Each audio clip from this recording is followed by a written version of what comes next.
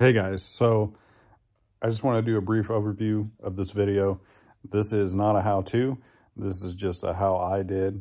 We're running 8-3 wire, and it's going to be hooked up to a 50 amp breaker to run 240 volts to my garage, and that's to be used for my welder and my plasma cutter. Enjoy the video. Hey guys, so a couple days ago I went and I picked up a new breaker, the wall outlet box, the wall plug for my welder. Unfortunately, I wasn't able to get wire, so I just got the wire, and we'll talk a little bit about that. We're going with the 8-3 into 50 amp breaker for this welder. This has got 3 wires in it plus ground. So what I'm gonna do is, I measured this all off with a laser measuring device from Bosch.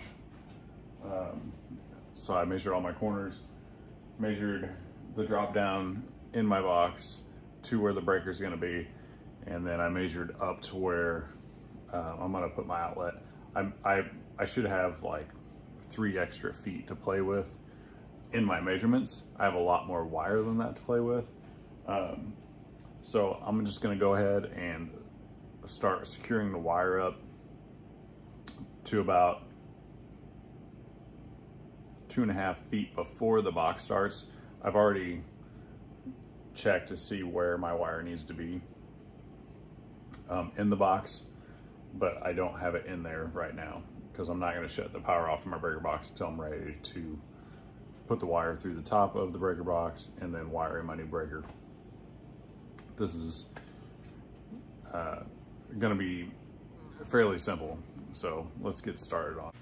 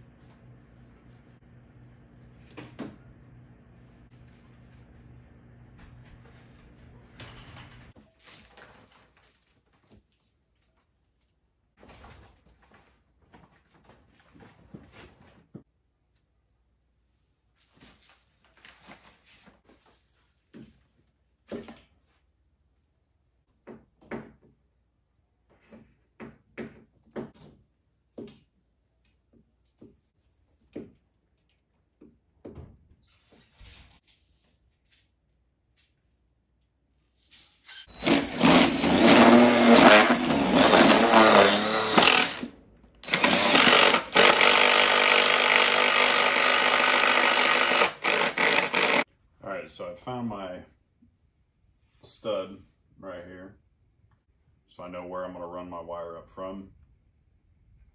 My subfloor in the house is about 1 foot taller than the floor in the garage, so I was able to drill up in between the floor joists to get into this wall.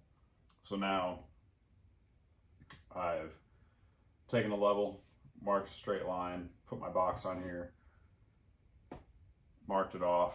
I'm going to take my oscillating tool, cut the square, and then I'm using one of these new construction type boxes, but it's got the flaps so you can add it after the fact, since my drywall and everything's already done in my garage.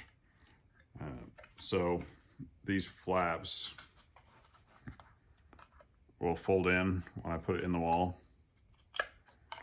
We'll slide it in, and then when we tighten the screw down, it'll flip up this flap and draw it close, so it'll sandwich the drywall between this ear and this ear. And I'm gonna be gentle with it when I use my welder. I may go ahead and throw some screws in to that stud. The way I mark this, for this outlet to go in, it should be right next to a stud, so I can secure it if needed. But I'll go ahead and cut this out. I got into my project and I wasn't thinking about bringing the camera upstairs. I just came up here, found the stud with my stud finder, marked it, did measurements from the floor to get my height at 51.5 inches, and then I took a level and got my straight lines. So I'll go ahead and finish cutting this out, and then I can take my fish tape, put it down through here, get it through the hole in the subfloor, tape my 8.3 onto here, and pull it back up. So let's get this thing cut out.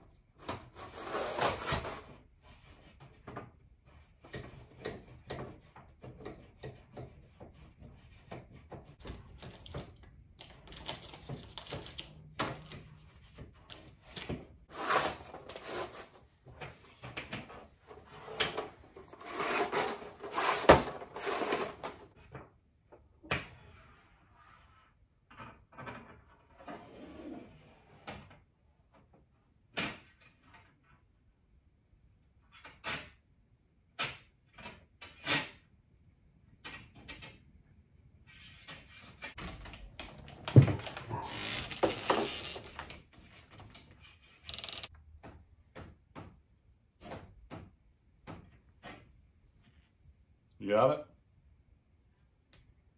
Okay. Let me tape this on and I'll have you pull it through. I'm going to tape a wire on the end of it and then have you pull it through slowly.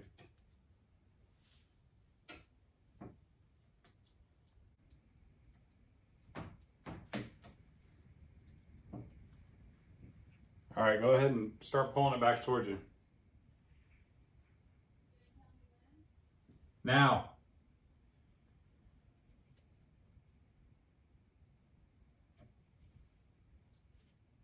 You can go faster than that.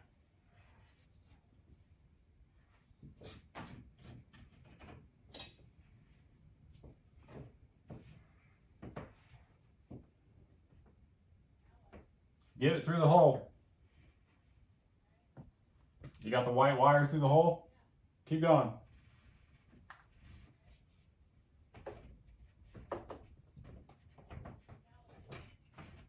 All right, I'll be right there.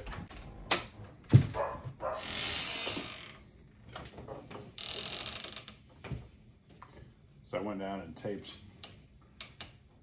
my 8.3 onto the end of this cable since I already had it through.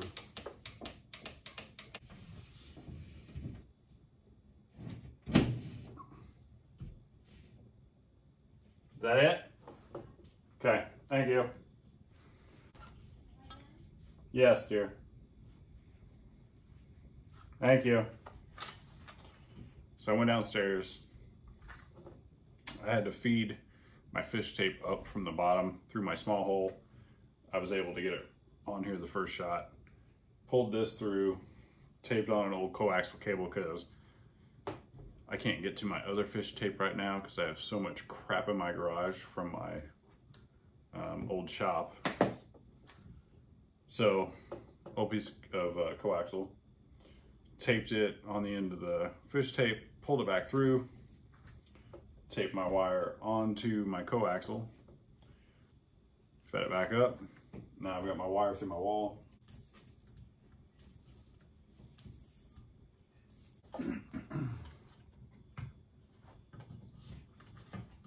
I did get real close to the stud too. So I mean, it's right there.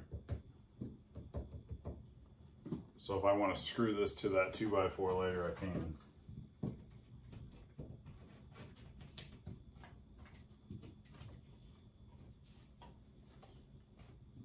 And it's a perfect fit. So as long as this doesn't rip through the drywall, because I get too rough with it, it should be fine. So I'm gonna go downstairs, just button up the rest of this line and secure it. And then I'll come back up, wire the plug, and then from there we'll finish out in the breaker box.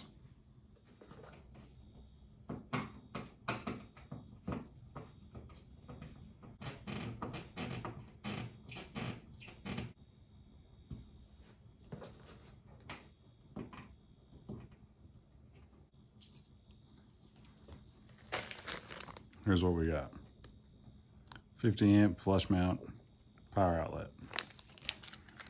So it's gonna go like this here.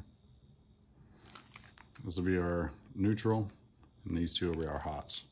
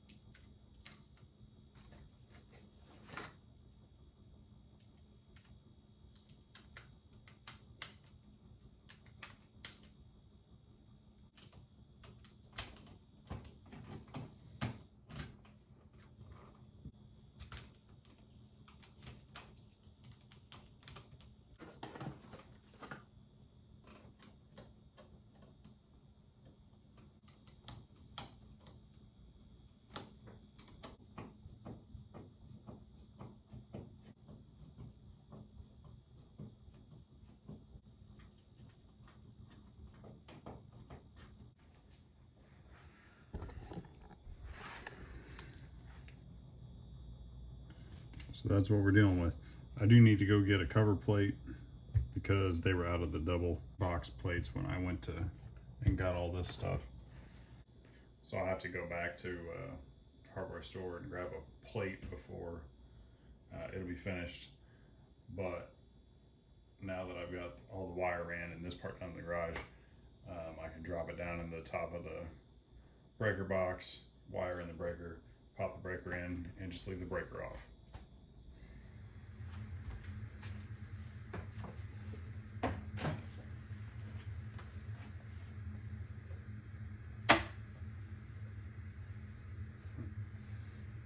Freak them out.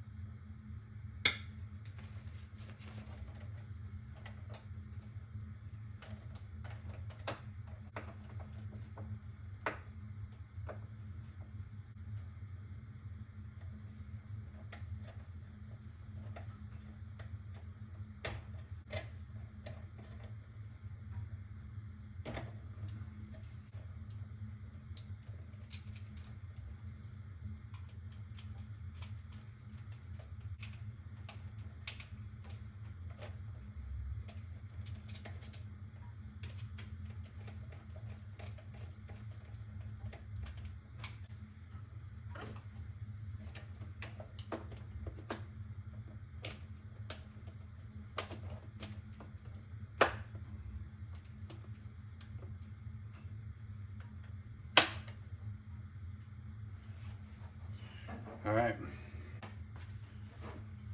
got our breaker installed, our new lines ran into the box,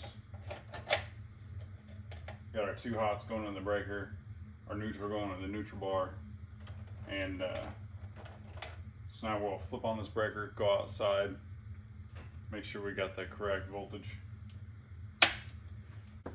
then we'll come back down, put the cover on, and be ready for our new plasma cutter tomorrow. 122 from one side, 121 from the other.